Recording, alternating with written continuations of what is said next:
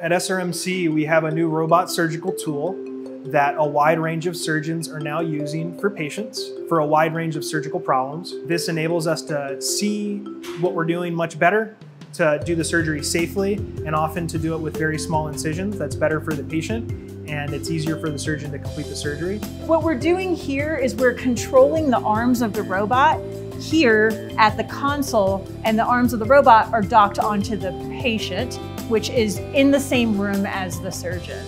So what this allows me to do is move the instrument and see what I am doing with 3D visualization so that I can operate on the patient through this console. You see how I can move this instrument like a wrist? This allows me to move this all the way around, which allows for better suturing ability in the patient. Versus if I'm doing it laparoscopically, where the instruments are stuck like this. We call it straight stick surgery. So you can't move it like a wrist. This is your only motion here. So this allows us to do more complicated hernia repairs, as well as more complicated colon surgery and bariatric surgery.